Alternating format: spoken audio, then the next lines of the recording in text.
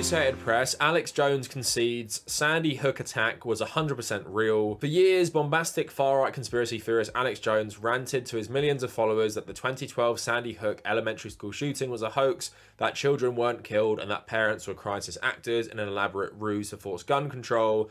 Under oath and facing a jury that could hit him with $150 million in damages for his false claims, Jones said Wednesday he now realizes that it was irresponsible and believes that what happened in the deadliest school shooting in American history was 100% real. Jones's public contrition came on the final day of testimony in a 2-week defamation lawsuit against him and his Austin-based media company Free Speech Systems, brought by Neil Heslin and Scarlett Lewis, the parents of 6-year-old Jesse Lewis. Their son was a first grader who was among the 20 students and 6 teachers killed at the school in Newtown, Connecticut on December 14th, 2012.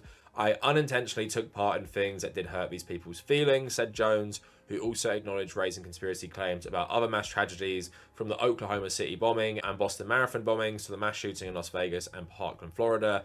And I am sorry for that. So clearly a guy who has no problem spreading conspiracy theories about awful tragedies, and a lot of that actually affect children. And this just breaking a couple minutes ago, Alex Jones to pay damages for Sandy Hook hoax claim. Conspiracy theorist Alex Jones has been ordered to pay $4.1 million in damages after falsely claiming that Sandy Hook school shooting in 2012 was a hoax. Parents of the victims had been seeking at least $150 million in the defamation trial against the InfoWars host. They said they had endured harassment and emotional distress because of Mr. Jones's misinformation. The jury decided damages on Thursday and must still decide any punitive damages. Mr. Jones had already lost a series of defamation cases brought by parents of the victims by default after failing to produce documents and testimony, but this is the first in which damages were determined by a jury. And the silver lining we're going to get into, ahead of a decision, lawyers for the 2 parents who brought the suit revealed that Mr. Jones's lawyers had inadvertently sent him 2 years of text messages from his client's phone. The messages could be of interest to the congressional panel investigating last year's Capitol riot. The committee says Mr. Jones helped organize a rally that took place just before. Mr. Jones also claims he was bankrupt despite evidence that his companies were earning about $800,000 a day. By The Guardian on 2017, where Hadley Freeman interviewed him, and his son Noah Posner was killed in the shooting. So just days after, when the US was still reeling from the tragedy, and Posner himself was, he says, pretty much in a catatonic state, the theory started spreading. Sandy Hook had never happened. It was staged by actors. The children hadn't existed. It was a ruse by Obama. The hoaxers poured over photos of the family and children on social media and pointed to any visual similarities they could find between the children and living ones. Families were harassed by hoaxers online and off, insisting that they stop their fake grieving. When Posner roused himself from his catatonic grief to post photos of Noah online, hoaxers would leave comments like "fake kid." So remember, this is back in 2017.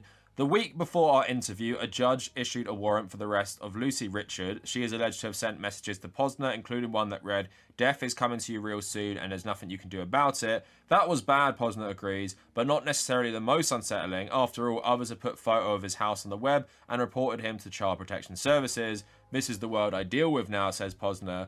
Posner himself used to be into conspiracy theories when he lived in Connecticut. He often had to commit to New York, and how's this for a weird turn of events? And he would listen to right-wing radio hosts such as Alex Jones and Michael Savage on long drives. "I'm self-employed and entrepreneur. I was always looking for more information so I could get the edge on the next guy to get a better idea of the geopolitical perspective." Posner says once he got used to Jones' raspy voice, he liked him especially. Alex Jones appears to think out of the box. He's entertaining.